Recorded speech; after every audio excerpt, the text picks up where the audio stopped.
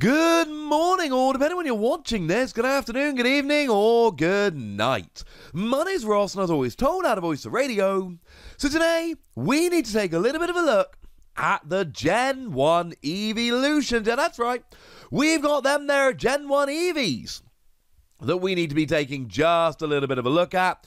And I'm going to be honest with you, ladies and gentlemen, I don't know if I love these as much as I do the other ones we've looked at so far, but let's take a little bit of a gander and hopefully we can find something to love about them. It is, of course, really important to remember these are going to have VMAXs. So as we look at them, we need to bear in mind they are going to have VMAXs, so that is going to fundamentally change how we feel about these cards.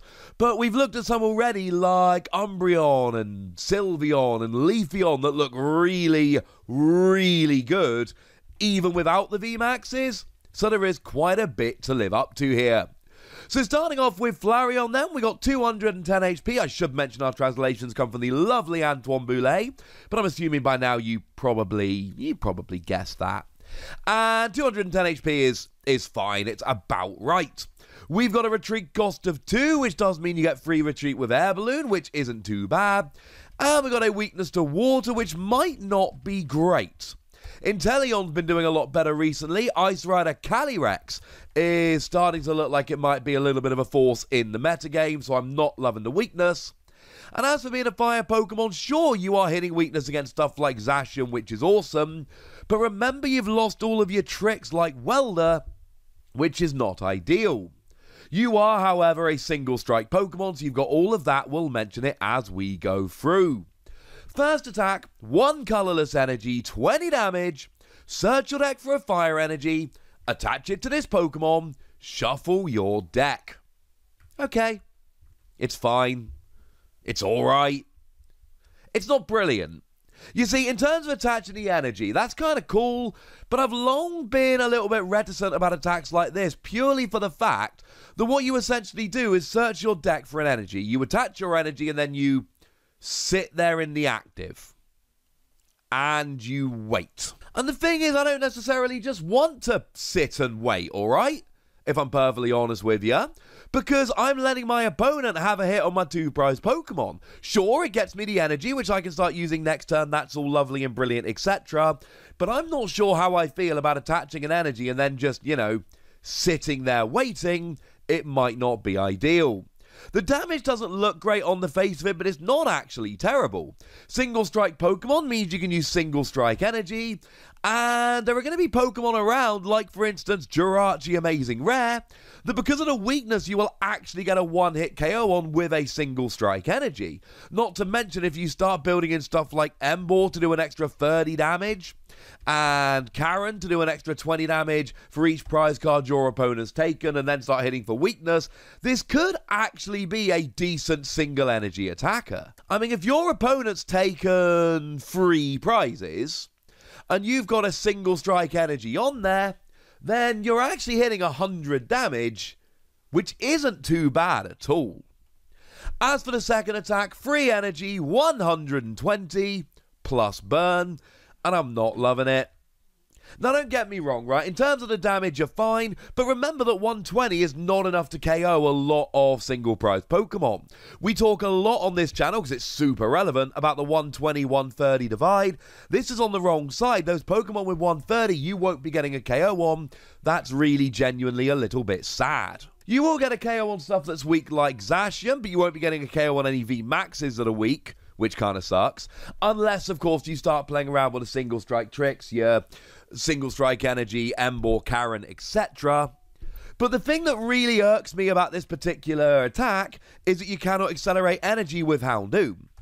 You see, we've had a ruling out of Japan that Houndoom cannot accelerate impact energy, which counts as any energy. It can only accelerate single strike energy, which counts as fighting in darkness only.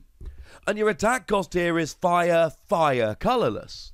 So we can't use Houndoom, and Welder's rotated out, and sure, don't get me wrong, you attach for turn, use Burning Breath, attach an energy, and it is from your deck the first attack, which is quite nice. Then turn 2, you attach and do 120, but come on. No. Do not like this very much at all. It's the wrong kind of energy. It's not enough damage. It's not as good being a fire Pokemon post-rotation, which is basically when we get this, as good as it is pre-rotation.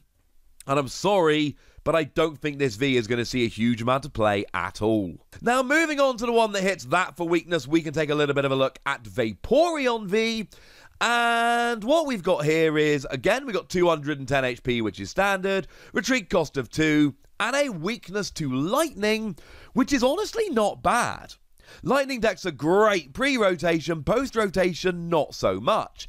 Tapu Koko's winning here and there over in Japan, it's doing okay, but it's not a weakness you need to be terrified about, which is lovely. And the first attack I do kind of like. Single colourless energy, triple draw.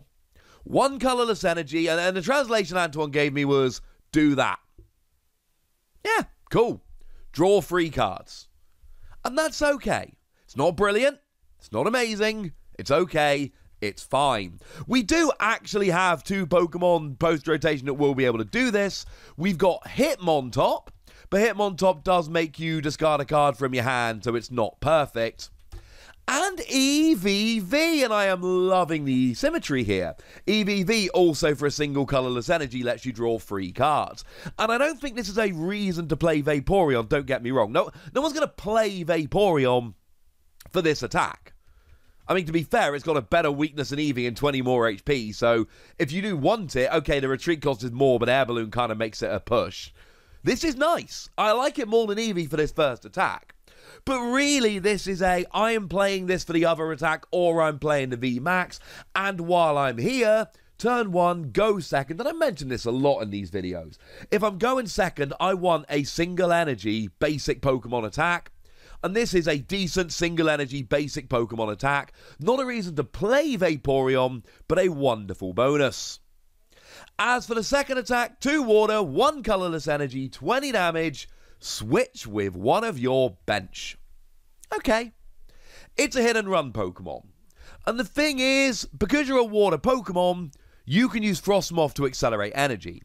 Because you're a Rapid Strike Pokemon, you can use Rapid Strike Energy, and Rapid Strike Energy pays water fighting, so we'll absolutely pay this. So energy-wise, we're doing quite well in terms of being able to get the energy on and getting rolling.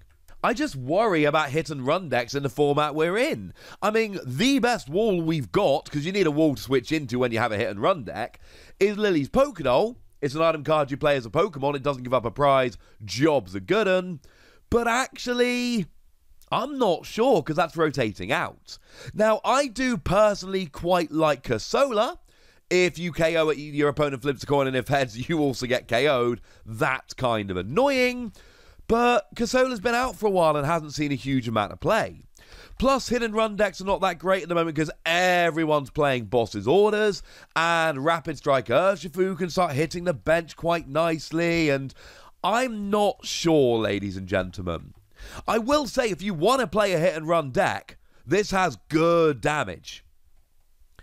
And it is a payable attack, but I'm not sure that the hit and runness of this is quite good enough, so you're going to have to forgive me for being a little bit apprehensive at the outset. And finally then, we need to have a little bit of a pivot and have a little bit of a chat about Jolteon V. Now, Jolteon V goes down to 190 HP, which is not good. We want more. But it does at least have the decency to have free retreat. And to be fair, having free retreat is kind of awesome. You do have a weakness to fighting, though, with things like Rapid Strike Urshifu running around and things like Crobat being weak to fighting. It's not a good weakness to have. It's one that people are going to be gunning for, and one that is going to be naturally hit by some of the best decks. Anyway, it's not great.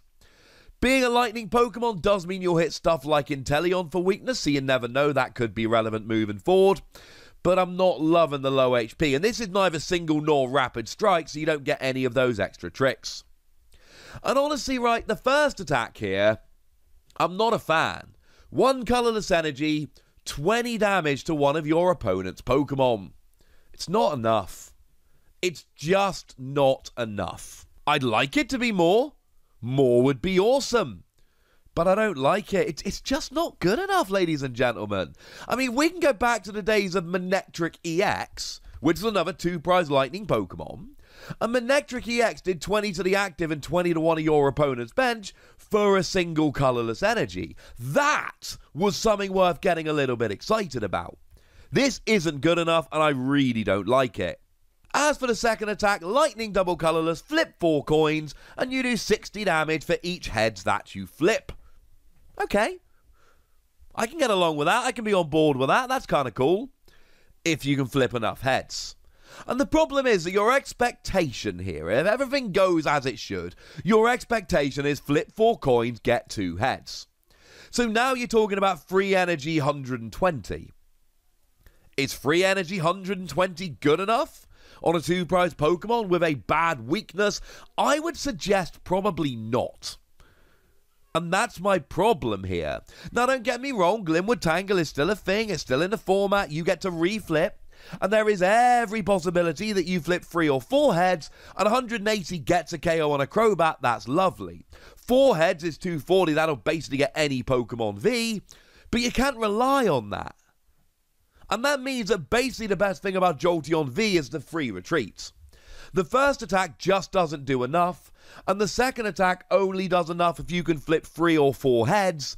And if I'm putting free energy onto a multiple prize Pokemon, I want something more than this'll be good if I can flip 3 heads. And I do not think that is something we can rely on at all. I'm sorry, ladies and gentlemen.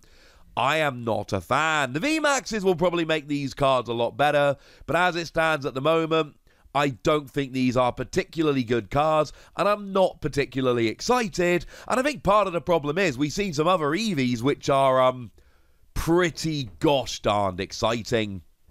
But I'd like to know what you think about all of these, and I'd like to know if you think I am underselling any of these, so let me know in the comment section. Go nuts! Be nice! And then make sure you like this video, subscribe to this channel, follow me on Twitter at TheWassy, and Twitch for some live action at twitch.tv/PTCG Radio. If you want to support the channel, get some bonus podcasts and all that good stuff, head on over to patreon.com/PTCG Radio, where you can do exactly that. But by far the most important thing is always, look after yourselves till next time, would ya? Thank you very much for watching. My name's Ross, and you've been watching PTCG Radio.